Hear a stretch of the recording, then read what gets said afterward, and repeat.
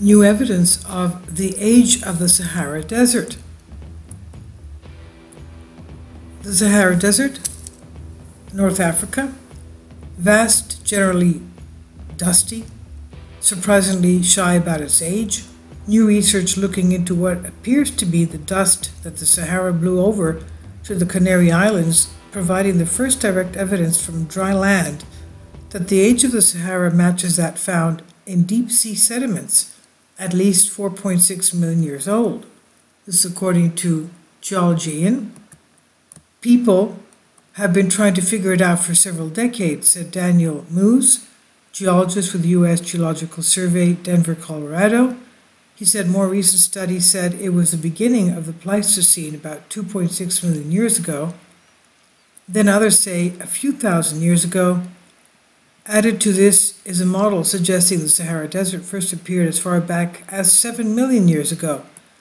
There is also another evidence that the desert has taken breaks and had wetter, greener periods interspersed with arid times.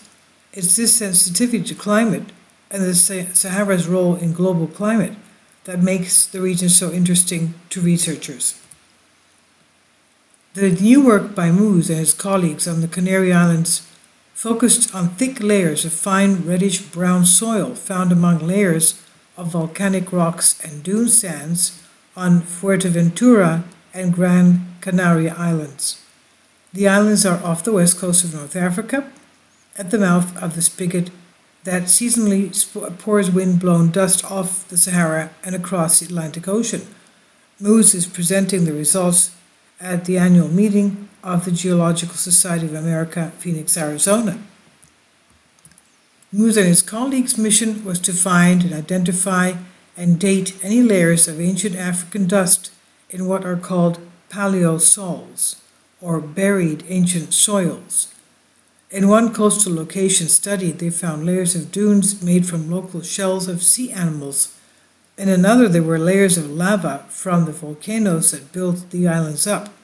Both of these geological archives contain paleosols made of very fine-grained minerals, rich in quartz and mica, minerals that do not reflect the local geology of the islands. They do, though, reflect the minerals found on the nearby African mainland. So luckily for the geologists, the lava flows that sandwich the wind-blown fine-grained quartz and mica layers made it possible to nail down approximate ages of the Sahara Desert. That's because volcanic rocks contain minerals with what are essentially isotopic clocks that start ticking when the minerals in the lava cool and solidify. And since the layers of lava, paleosols, and other local soils are stacked chronologically with the youngest on top, the lava flows provide some boundaries of when the Sahara was dry enough to launch massive dusty storms out over the Atlantic.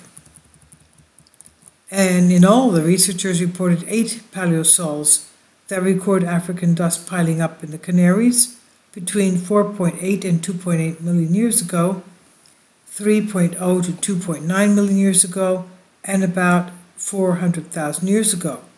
The oldest paleosols agree with the deep sea cores, which put the earliest Sahara dust to the Atlantic at about 4.6 million years ago. That's not to say the Sahara is 4.6 million years old. That's only as old as Moose and his colleagues could determine based on the paleosols and lavas they found. Moose says we could take it further back in time if we can find the paleosols. This story was based on material provided by Geological Society of America, and it's on Geology.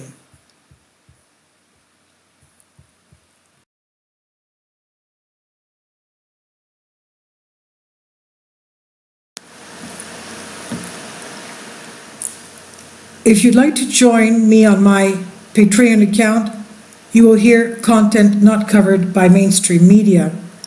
These riveting stories will be based on my research, and I will state my opinions and give my personal insight on diverse and controversial subjects and world events not covered by mainstream media, and not supported by YouTube guidelines.